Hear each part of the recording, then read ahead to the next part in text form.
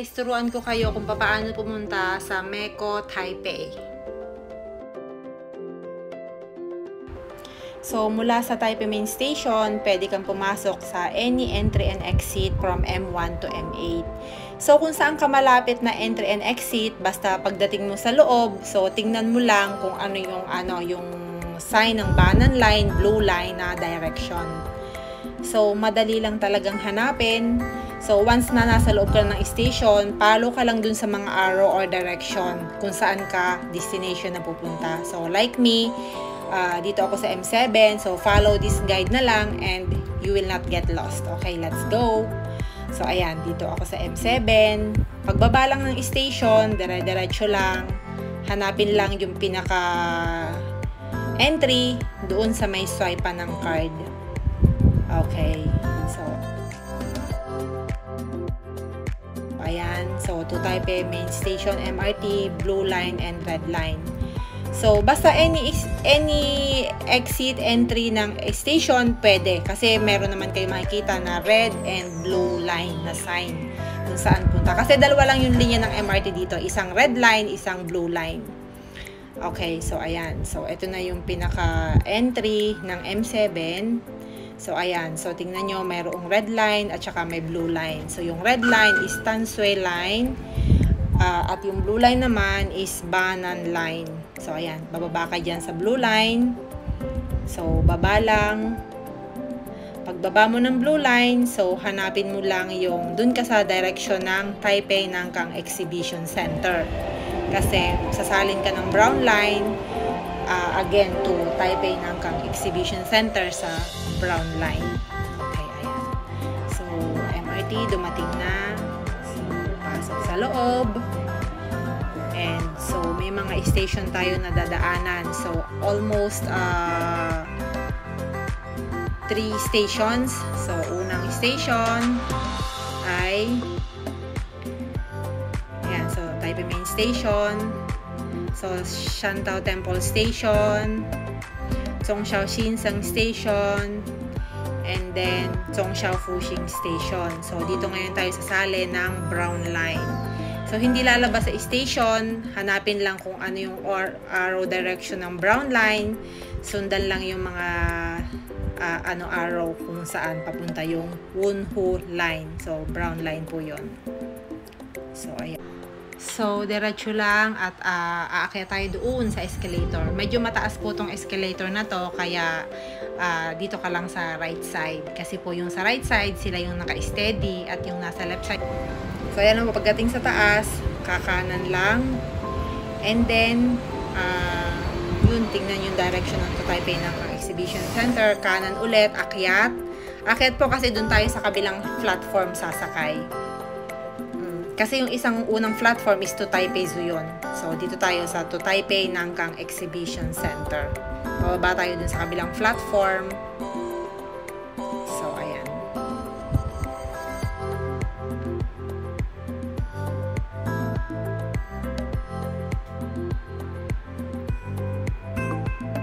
Ayan.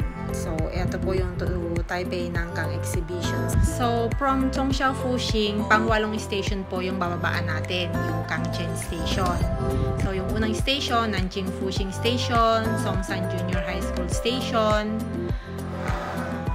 Songsan Airport Station, then Tatsui Station, Jiannan Road Station, Sihui Station, and our next destination is Kangchen Station. Ito na po yung destination at yung place ng Meco. So, exit 2 po tayo, yung Neihu Vocational High School. So, paglabas mo ng station, ayun na, basta diretso lang at yun na yung exit 2. So, ayan, dito po, swipe lang ng card palabas, then turn right. Bababa po ng, pwede mo ba ng hagdan, elevator, or escalator, andyan po lahat yung pwede nating babaan. Then, ayan. So, sunod lang tayo sa direction. Then, pagbaba po natin ng escalator, ay sa left side, makikita kaagad natin yung black building na Meco. Nasa left side po siya. yun, yung black building na yan. Yan po yung building ng Meco. So, paano pagpunta doon? Diretso lang ng lakad. Ayan, diretso.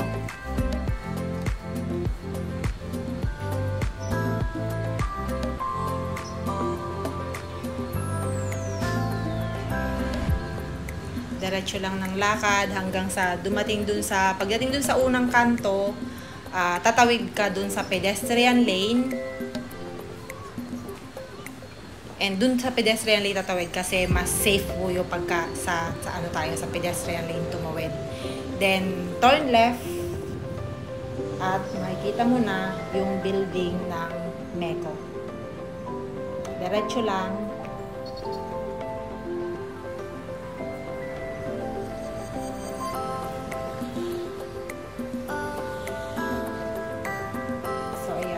Malapit na.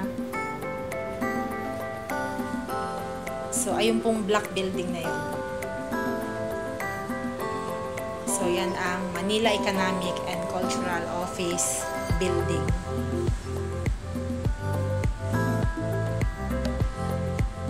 So, bali po, may makikita kayo dito. Meron siyang, katabi siya ng UFC gym. Ayan. So, ayan po. Sa tabi ang Manila Economic and Cultural Office. So, ngayon po kasi pandemic, pwede dating pumasok sa pinto na yan, pero dahil nga pandemic ngayon, sinarado na nila yan, doon tayo sa main door papasok.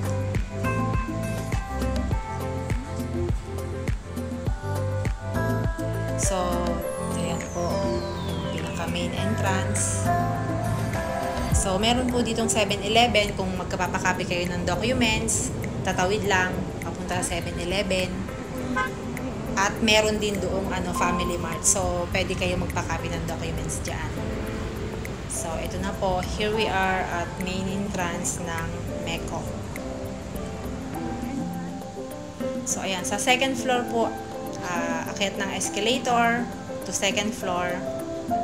And here we are at Meco. So, may mga rules, may mga rules sila na kung ano yung pwedeng isuot, ano yung bawal. So, pakibasa na lang po ng mabuti para maliwanagan ninyo kung ano talaga ang kanilang rules and regulations.